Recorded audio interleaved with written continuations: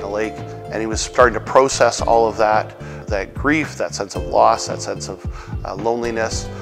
And then in March of 2020, COVID hit, and suddenly he is completely isolated and left into his home on his own.